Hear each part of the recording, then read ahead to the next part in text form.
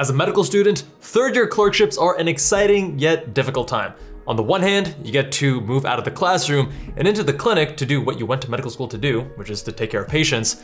But on the other hand, you're gonna be challenged intellectually on a daily basis. You'll encounter new patient cases. You'll see complications of bread and butter cases that you thought were supposed to be just simple and straightforward. You'll work with dozens of new people, some easy to work with and others not so much. And you'll have to balance studying for all your tests at the same time. It can be overwhelming at times, but it can also be exhilarating, as this is the sort of challenge that forces you to grow as a person. That being said, people usually have a different approach at the end of an experience compared to when they first start. For instance, how someone studies when they first start medical school is usually very different from how they study at the end of medical school.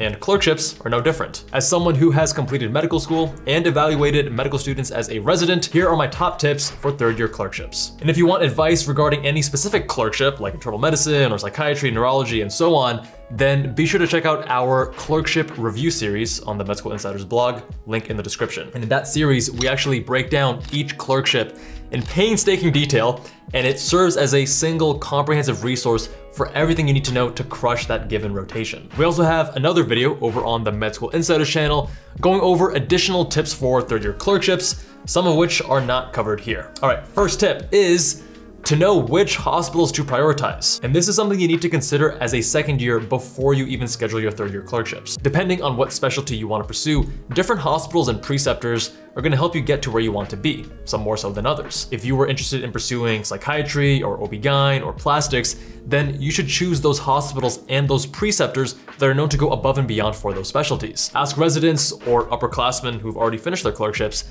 to see which opportunities, which hospitals, which preceptors you want to work with to help you get into your desired specialty. Now, that being said, that does not mean that you should try to find the clerkships that are just the easiest to get a good grade in. You should find the ones that will allow you to get the most out of that experience. So if you knew 100% you're not going into psychiatry, then sure, go ahead and find that hospital and that preceptor that are easier, that are more likely to give you an honors. But if you do want to go into psychiatry, then you want to find the opportunities with the strongest preceptors, those who are invested in their students and they create an environment that is conducive to learning. These are the preceptors that you're gonna build strong relationships with. You're gonna work on research projects with them, and they're gonna go bat for you when you're applying to residency if you're applying to that specialty. A lot of times students focus so much on trying to get good grades, trying to get that honors, that they forget why they're doing clerkships in the first place. During your clerkships, your primary goals should be to learn and to network. Next up is knowing how to prioritize your time during your third-year clerkships. So you're gonna be graded on two main things. Number one, those subjective evaluations from preceptors, and number two, your shelf-exam scores. Now, how much each one is weighted is gonna vary depending on the rotation. And some rotations may be, let's say, 50% evaluations and 50% shelf scores, whereas others may be 70% evaluations and then 30% shelf scores, or vice versa. And knowing how you are evaluated is gonna help you figure out how to best allocate your limited time. So if shelf exam scores are weighted much more heavily, then staying late in the hospital to impress your preceptors at the expense of studying for your shelf exam may not be ideal. And alternatively, if shelf exam scores are not weighted as heavily, then the calculus is gonna reverse. Now, in addition, third year is also when you take USMLE Step 2 CK. And as we all know, Step 1 has transitioned to pass-fail. And because of that, Step 2 CK is gonna be weighted much more heavily on residency applications. That means that a poor score on Step 2 CK can greatly limit your chance of matching into your desired specialty. And unfortunately, this does mean that it's much more important now to balance your clerkships with studying for Step 2 CK, which you can only do if you're really optimizing your time.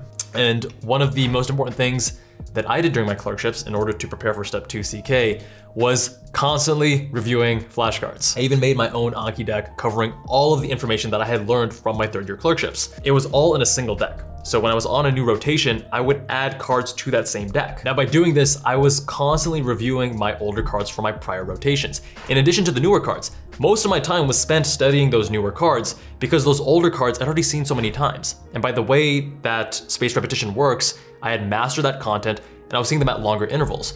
So it wasn't really adding much more time to be studying and reviewing that old stuff, but I was getting a massive benefit of that long-term retention, so that when Step 2 came around, I mostly knew that information. I would use any bit of downtime I had throughout the day to just go through flashcards, whether that was a few minutes while in clinic between patients, or even standing in line at the grocery store. And you may not realize this may sound ridiculous, but a few minutes here and there throughout the day can quickly add up. And this reminds me of a funny story. My little cousin actually recently reminded me of this. It was one year during Thanksgiving. It must have been during my third year of med school. and we always went to their place for Thanksgiving. So between, let's say 4 to 6 p.m. if we had dinner at 6:30, I just sat down and I did Anki flashcards the whole time. Don't worry, during the Thanksgiving meal, Anki was put away, but the hustle was real, no doubt. Another thing that I would do to optimize my time was to study first thing in the morning. I found that it was much more difficult to sit down and study in a meaningful way with sufficient intensity after a long day in the hospital. You're just exhausted and mentally drained. So to avoid this, I would get to the hospital or clinic early and get prepared for the day, pre-round and whatever, and then use that extra time I had before the rest of the team came in to then get some studying done. Now the hard part here, but this is gonna pay dividends, is getting to the hospital or clinic at the same time every day, Monday through Friday. Now the reason being, there's gonna be some days you need to go in extra early. Let's say on surgery, grand rounds is on Wednesday, and for that reason, the entire team starts rounding an hour early. Now you may think, okay, on Wednesdays, I'll just go extra early. No, you make that Wednesday start time your default for every single day. So now you arrive early on Wednesday. Let's say you get there at 4 a.m. and you have everything pre-rounded by 5, you guys round at 5:15, you're in grand rounds by 6 or whatever. But Thursday and Friday and Monday and Tuesday, you still go in at 4 o'clock. But now you have extra time to study between pre-rounding and the team starting actual rounds. And the reason that's really important is because getting that sleep rhythm dialed in and being consistent with your sleep day to day is gonna be such a massive game changer for you in terms of your energy and your sleep quality. Now, although I'm not naturally a morning person, I convinced myself during my clerkships that I was. And I found that by starting my day earlier and getting things done in the morning, I just was way more productive. And even today, if I have something that's really pressing, really concerning, I'm gonna make sure to get it done first thing in the morning. Now, by doing these two things, I really cut down on the amount of studying that I had to do at the end of the day, both for my clerkship as well as for Step 2 CK. And then by the time that my dedicated Step 2 CK period rolled around, I was already getting 260s on my first practice test. And I contribute much of my success with Step 2 to these strategies. And if you wanna learn more about how I scored in the high 260s on Step 2 CK, check out this video here. Now this next point goes hand in hand with optimizing your time, and that is to make sure you dial in your study resources. You want to be using the high yield, high quality study resources so that you can get the most out of your studying in the least amount of time. During clerkships, Anki was a staple, but I was making all of my own flashcards. But keep in mind that pre-made decks have improved massively back from when I was in med school. And while there is still some utility in making your own flashcards, a lot of people may find that the time saving of using these higher quality pre-made decks are gonna outweigh the benefits you get from creating your own flashcards. In terms of question banks, there are two big contenders. One is AMBOSS and one is UWorld. Consensus among medical students is that UWorld is gonna be your primary resource for Step 2 CK. After all, it's the most representative, what you're gonna see on the actual test. However, AMBOSS is helpful as a supplement, especially when you're preparing for your shelf exams. So with this in mind, it's generally best practice to use AMBOSS early on during your clerkships when you're primarily studying for your shelf exams, and then focus more exclusively on UWorld as you get closer to Step 2. Beyond Anki and question banks, there are gonna be some books and resources that are more or less helpful for different rotations, and you can find our recommendations on, again, our clerkship review series on the Med School Insiders blog. Now that we've discussed how to manage your studies outside of your clinicals, let's talk about how to thrive during them. During your clerkships, there's a delicate balance between being confident and knowing your stuff versus being humble and admitting when you don't know something. This is tougher than it sounds because on one hand, you gotta demonstrate that you're trying, you're learning, you are knowing the things that you should be knowing at your stage in training. But then on the other hand, that you're humble, that you are trying to learn and improve, and that when you don't know something, you're willing to admit, hey, I don't know something. So the key here is to practice some humility with work ethic, right? So you're gonna work hard, you're gonna do your best to study before the cases and know the things that you're supposed to know. Sometimes you won't, which is fine.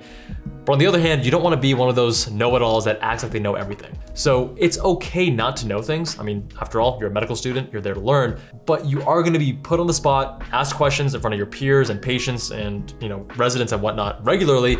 And it can be pretty embarrassing when you don't know the answer, right? This is referred to as pimping in medicine, or as some medical students like to call it, getting put in my place. What are they missing? It's kind of hard to think when you're in our face like Yeah, that. you think it's gonna be easier when you got a real patient really dying? What are you missing? One approach that you might find helpful is when you are inevitably asked something that you don't know, rather than just awkwardly standing there in silence or saying, hey, I don't know, try to reason your way through it with what you do know. Because there's a big difference between saying, I have no idea, versus saying, I think it's this because of X, Y, and Z, but I'm not sure. This obviously isn't gonna be appropriate for every single question, but in most cases, when you do try to logic and reason your way through it, even if you don't get it 100% correct, it's much more impressive. It shows that you're trying, that you do have some knowledge, and it opens up the door for discussion. Now there is some nuance to this, and you're gonna have to read the room a little bit. Not every single question is gonna be amenable to this approach. And then also, if you have no idea what's going on, then don't completely fake it trying to, you're just gonna look worse that way. But remember, if you're on a rotation and an attending, a resident, they point out a gap in your knowledge, it now becomes your priority to fill in that gap. You never wanna be asked the same question twice and fail to answer it the second time around. This next point goes hand in hand with my previous point, which is don't let your fear of failure or looking bad limit your ability to participate. When I was doing my clerkships, I made it a point to get involved as much as I could. However, there were still some situations where I let fear of failure prevent me from doing certain things. Now, one situation early on during my third year was when a patient was coding and a resident asked me, hey, do you want to do a round of chest compressions? I declined because this patient's life was on the line and I didn't want my improper technique or whatever to jeopardize that. But looking back on it, I shouldn't have let my fear hold me back from participating and learning. I'd already gotten my ACLS certification, and by that point I had the training of proper pacing and depth for chest compressions, and plus there were so many people around to help correct my technique should I have needed it. So what you gotta remember is that during clerkships, you're gonna be doing a lot of things that you've never done before, but the only way you're going to grow and improve is through experience. The more you do something, the easier it becomes. So you've got to embrace that discomfort and not be afraid of failure. Sometimes you'll mess up and you'll have to learn from that mistake, but more often than not, you'll actually exceed your expectations and do better than you thought. It sounds so obvious, but when you pay close attention and you try to pick up the teachings and apply them, they may seem overwhelming and you might initially think that, hey, I can't do this, there's so many things going on. But once you actually try, you'll often be surprised at how well you can do. By taking the initiative to do more and by getting involved, not only do you learn much more rapidly and you also impress your preceptors, but overall, the whole experience is just way more fun. You know, it's not a Kevin Jabal video if I don't say this word, so I'm gonna say it here. Pay attention to the nuances of patient care. One of the great things about clerkships that people don't talk about often enough is that you get to see how many different healthcare workers practice and interact with patients. Whenever you work with a new physician, try to identify their strengths and think about how you might want to incorporate those into your own patient care repertoire. Remember, you're in medical school to become a doctor, and your third year clerkships are a great time to start thinking about what kind of doctor you want to be. I remember one doctor in particular that had great bedside manner. He was able to quickly build rapport with his patients and make them laugh while still remaining incredibly professional. And I thought, damn, I wish my doctor was like this and I want to be like this myself. And that then inspired me to work on my own bedside manner and allowed me to incorporate more of my personality into my interaction with patients. When you're working with new people, remember that everyone is doing some things right and some things wrong, but ultimately there's something to learn from everyone. And this extends beyond doctors as well. Just because you're in medical school and training to become a doctor doesn't mean that you can't learn from other people on the healthcare team, whether that's nurses or non-clinical staff, even patients. So be humble. Use the opportunity to broaden your horizons and grow into that doctor that you want to be. Third year clerkships are difficult, they're stressful, but they're a time of incredible growth too. If I didn't have those experiences that I did, I wouldn't be the person that I am today. I hope the tips from this video are gonna help you excel during your third year clerkships and on your way to becoming a happier, healthier, and more effective future physician. My friends, thank you all so much for watching. If you enjoyed this video, then be sure to check out our Med School Insiders video covering third year clerkships here, as well as our clerkship review series on the Med School Insiders blog. Much love, and I'll see you guys there.